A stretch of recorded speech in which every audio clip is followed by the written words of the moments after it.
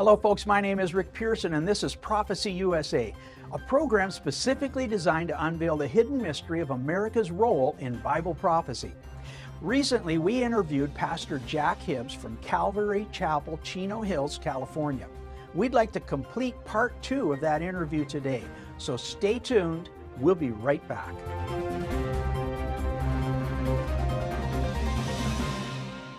And our job is to love those who judge us, which is a high standard, a very high standard. In Matthew 7, it says, "Judge not, lest ye be judged, for with what measure you mete shall be measured unto you." But if you judge yourself and you come to God and you get into this book, the Holy Spirit will speak to you as you read this book. And he'll take out of you what the devil put in and put back in you what the devil took out. And he'll clean you up, give you a checkup from the neck up. And that's a form of your own personal judgment, that you look at yourself and you don't compare yourself to anyone else except Jesus Christ. So when we're talking about judgment, we're not pointing fingers at everybody else. What we're trying to do is warn people that the direction that we're going, there's a freight train coming. And you're on the track and you got to get off the track. Now, when we look at national, we were talking about like judging yourself on a personal basis. I continually talk about judging yourself, and we're not out against anybody. We're not out against the LGBT. We're not judging them. We're not judging adulterers. We're just warning you that something's coming. Something big, it's global, it's Bible. He has spoken it. He will also do it. He has purposed it, and he will bring it to pass. When you get into prophecy, God forewarns you of the coming judgment, and he also forewarns you of the coming wrath, which brings us to a chapter that you and I are right in line with in our interpretations. You mentioned that the war in Ukraine could lead to the Gog-Magog war when several nations, including Russia, Iran, Turkey, which, by the way, have already formed a coalition, they attack Israel with about 4 or 5 other nations. And this is what you state in your book, Pastor Jack. Bible scholars agree that this failed attack by Russia and its allies, as outlined in Ezekiel 38, will take place either just before the rapture of the church or just after the rapture. Now, here's the question. If the rapture is pre-tribulation, which my wife and I have studied everything, and we are voting pre-tribulation rapture from the verses that we've got in the Bible. Right. When this war takes place, it's at the beginning of the tribulation, correct? That's correct. I believe so. Yeah. Yes. Could the rapture happen during this war? And the end of this war is a burning fiery furnace. And it says in 2 Thessalonians 1:7-8, "To you who are troubled, rest with us when the Lord Jesus shall be revealed from heaven with his mighty angels in flaming fire, taking vengeance on them that know not God and that obey not the gospel of the Lord Jesus Christ." Could this event of the Gog-Magog war, you equate it with the rapture? Could this thing all be wrapped up in one thing, and it happens right during that war? Can you see that happening? Well, we know this about the Ezekiel battle, is that it is extremely quick. It is extremely fast. Even though it's in a mass of some 5, possibly maybe 6 nations, but predominantly 5 coming against Israel. Whatever happens, remember, you know this well, Rick, the invading armies, they make it to what looks like maybe Mount Hermon, maybe not even the Galilee region. It looks like Mount Hermon. Why? They come out of the north. It says so. And it says that 5/6 of the invading army is going to be destroyed by the hand of God. Whatever goes on, by fire. Exactly. It's going to be extremely fast, extremely quick. And I personally believe that it's at such the proximity of the opening throes of the tribulation period that, and this I believe because of 2 Thessalonians chapter 2, that I believe the Antichrist cannot be revealed until the church is removed. I believe Yes. the Holy Spirit will step aside as he delivers, as it were, the church up to the hands of Christ in John 14. That said, in that proximity, things could start off real quick, and it's going to move very, very fast.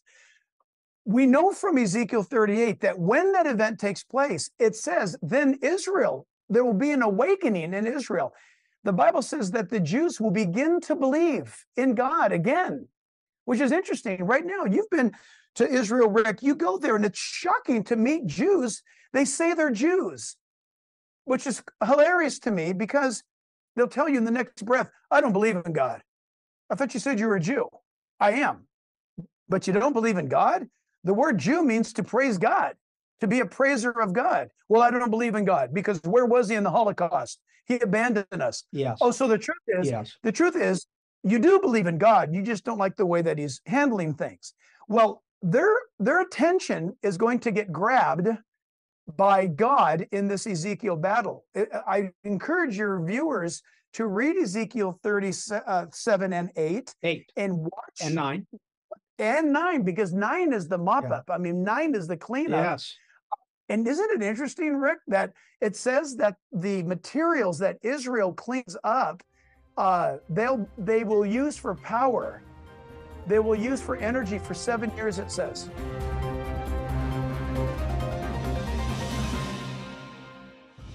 In 2019, Prophecy USA showcased biblical warnings of the coming New World Order.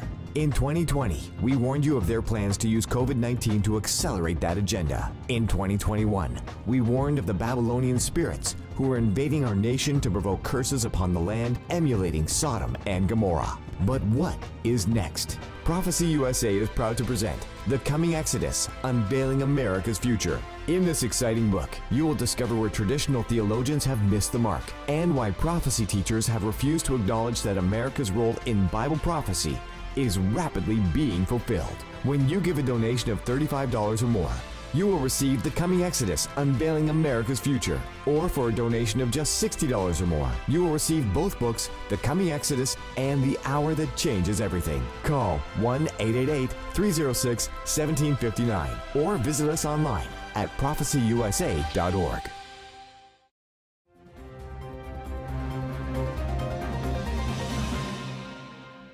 Yeah. I preach that there's a lot of Christians that are going to miss the rapture, because half of the virgins missed, and 5 out of 7 churches in the book of Revelation are all messed up with adultery and with fornication, and their gods in Laodicea is money.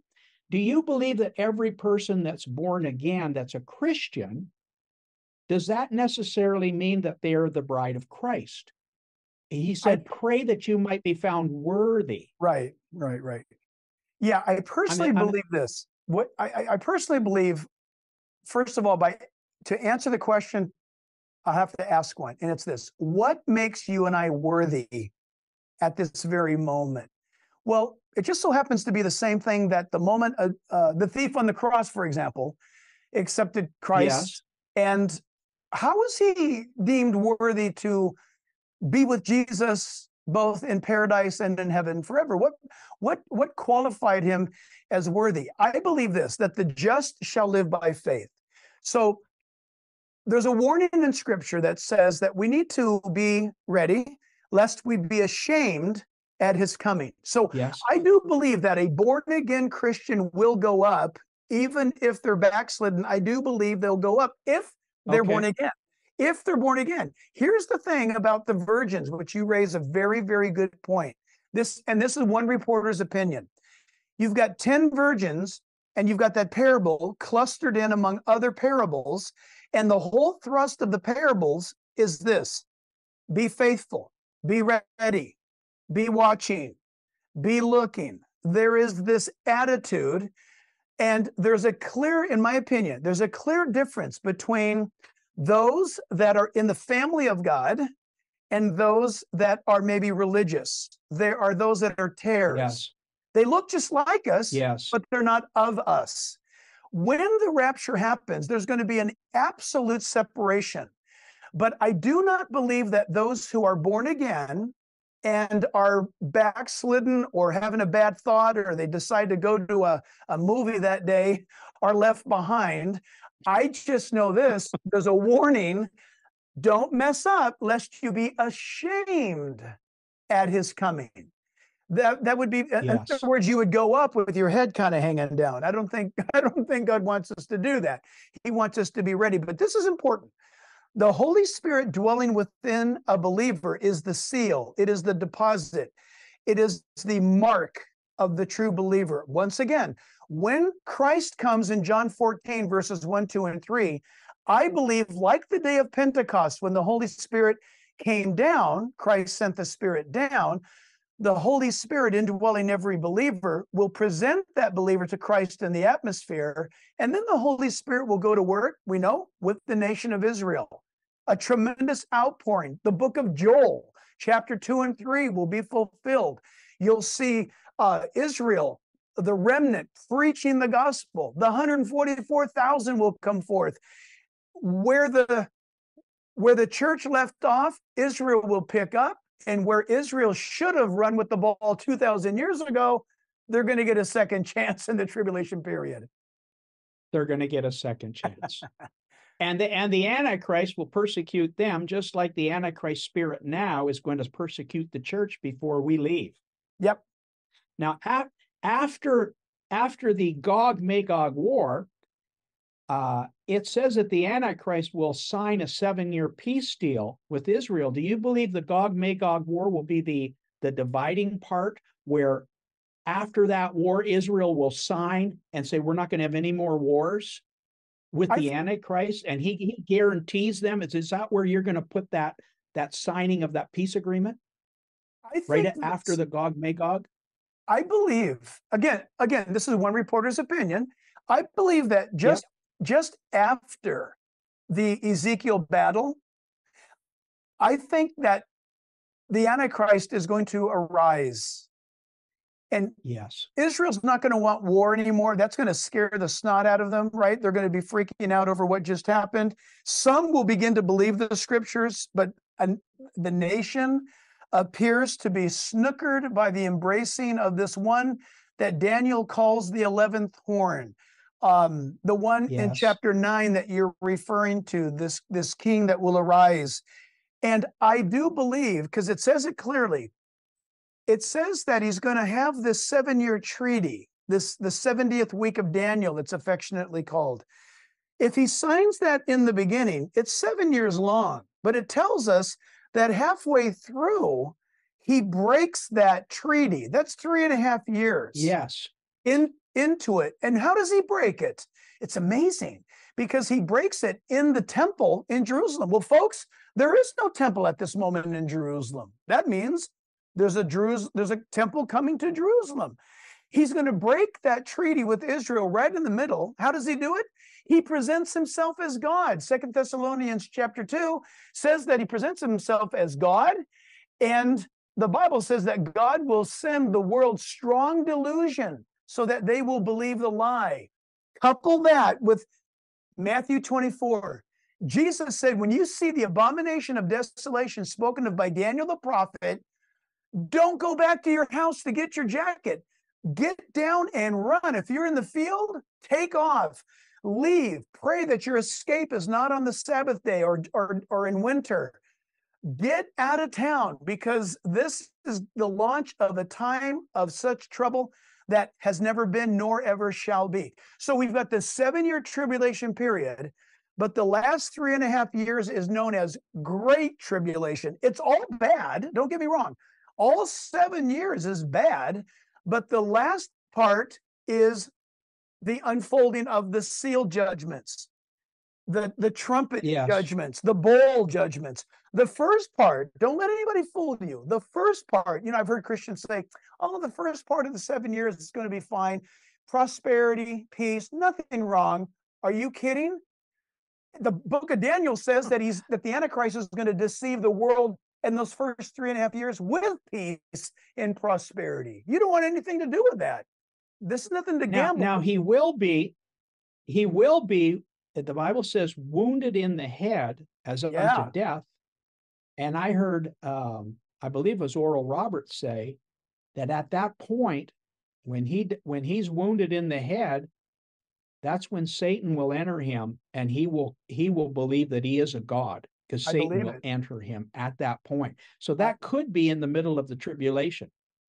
Absolutely. I mean, the world's going to watch it. The world's going to watch this guy come back to life. I mean, it'll be sobering. You know, Rick, think about this. I mean, it's so hard not to just jump out of my chair right now, because here you and I are in the 21st century, and the book of Revelation says that when this happens, everybody on earth will see it happen. How did John know that there would be YouTube or people streaming with their Apple phones? Right? How did he know? Unbelievable. It's incredible. And then look, what I so agree with what you just said a moment ago. Allow me to say this, that the guy has got to build some credibility for the first 3.5 years. Remember this. We'll say, Jack, why do you say that? Because he'll come as a man of peace. Yeah, he's so efficient at bringing peace. He's so efficient at calming the division between Islam and Israel. He's so efficient at bringing prosperity that the world loves him. Everybody's going to cry when he gets wounded. He's going to appear to be dead for 3 days. He's going to rise from the dead, and the world is going to rejoice that he's back, and they are going to pledge their allegiance to him. It makes perfect sense with what you just said. Perfect timing. Of course I'm a god. I'm a god. Shirley MacLaine's a god. You can be a god. Heck, everybody can be a god. Let's be a god. And the world's going to love him. But the difference is he is going to have AI at his fingertips, because he's going to have an image.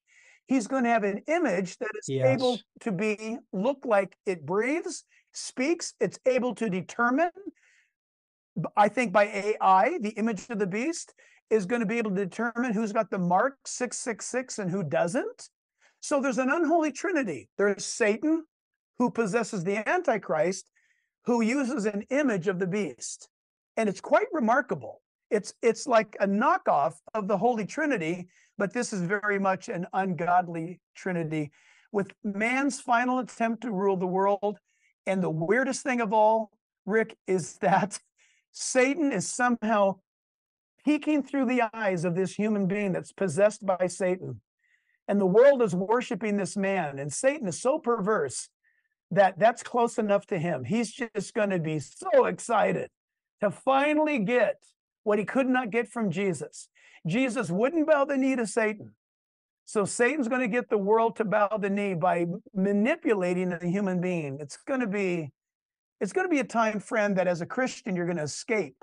But I tell you, if you're not a Christian, wow, you are completely, it's going to be you're terrible. Wide open right now. You're in such a dangerous spot. You have no idea that your feet are just gliding over the pit of hell right now as we speak. Terrifying. And the thing that's amazing is we're seeing the birth pangs. We're seeing a digital currency come in where you won't be able to buy or sell. Right. We're seeing the morals collapse, where it says that the Antichrist will have no desire of women. Mm-hmm. In Daniel, it says, and then in Joel, it says that they will trade a boy for a harlot. Yep. So we see the morals falling. We see technology now. Technology has finally caught up with Bible prophecy, which is what you just said. That's right. So the Bible's way ahead of Apple. The Bible's way ahead of all the technology. Right. God knew that there's going to be a digital implant, a mark, and you won't be able to buy or sell. And after the Gog-Magog war, it will be a global phenomenon. It will be a perfect time, right, to initiate the one world order, to initiate digital currency, to initiate the ESG, the environmental social governance. it'll take the Gog-Magog war will be the dividing point. As soon as that's over, we're into the tribulation.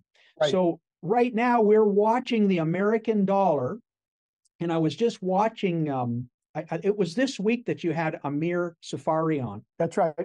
And he was talking about what's happening in Africa. But we have close to 40 nations now coming up on August 23rd that want to leave the U.S. currency and go with BRICS. Absolutely. Now, BRICS is Brazil, Russia, India, and China and South Africa. We now have over 50% of the world's population in those nations want to go away from the U.S. currency. Yep. And one president in Africa made this statement. He said, we are not going to let the United States push us into the LGBT agenda. Absolutely. So here you have right now, you have all of the things that are happening morally. America's walking away from her covenant. She's being filled with what I consider Babylonian spirits. That's right.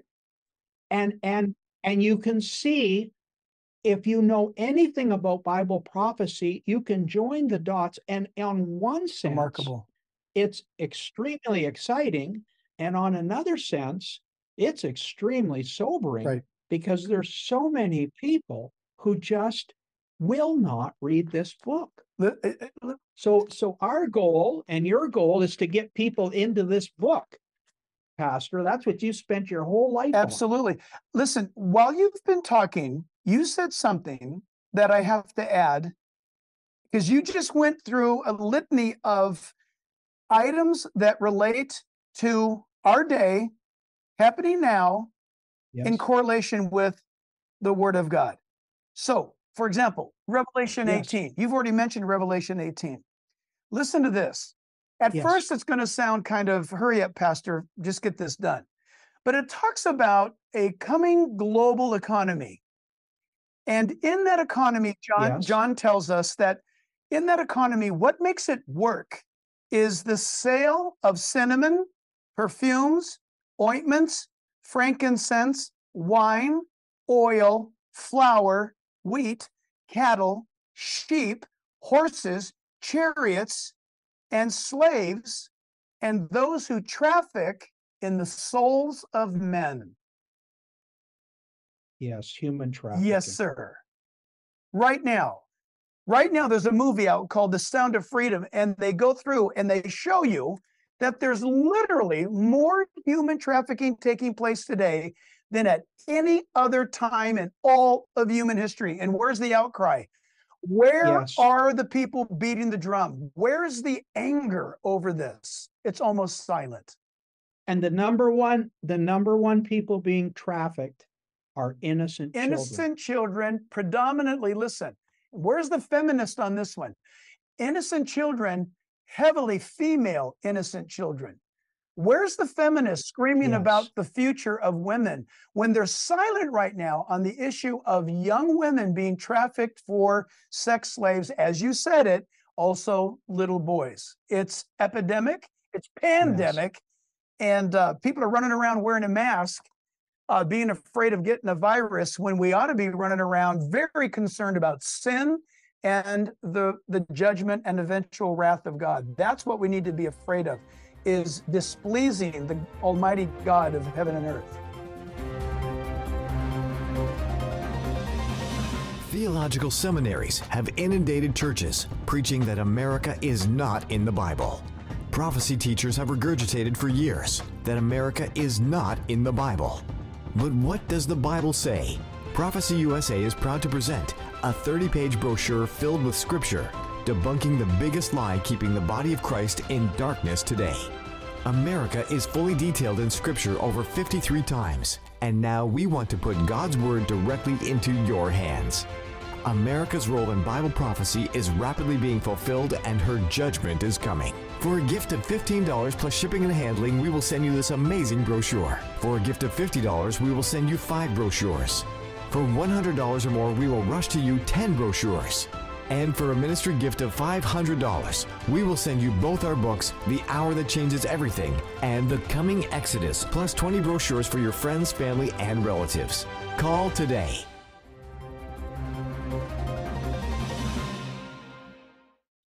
So those of you that are listening to our podcast and listening to our TV show, we have stressed so much. Get into a personal covenant with Amen. God. Jesus said, "Let not your heart be troubled. Let not your heart be troubled. I go to my Father's house, and He has many mansions." When you focus on God, when you look at all of this, it can be sometimes overwhelming. But if you keep your mind on God, He'll keep you in perfect peace, knowing this: God's heart aches. He says, "I have no delight in the death of the wicked, but that the wicked would come and live." And what we're seeing is society, and we're seeing our nations go in a direction that God has warned them over and over and over again. Don't go this way. It leads to total destruction.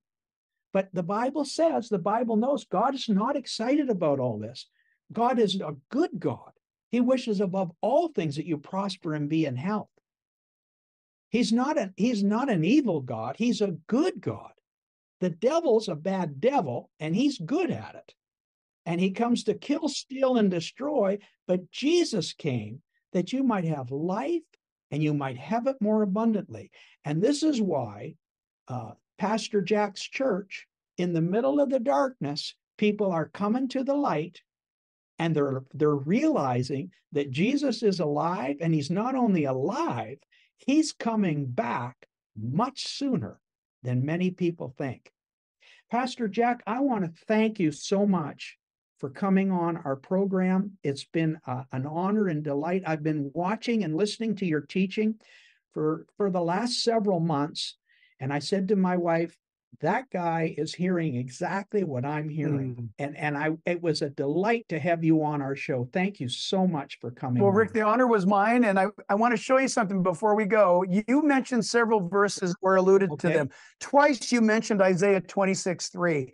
And you alluded to, in a paraphrase of Jeremiah 29:11, where God's thoughts towards you are for good and for evil. And I just want you to know this. I don't know if you can see this, but this is a prescription pad for what I had. It looks like a medication from a doctor, prescription pad.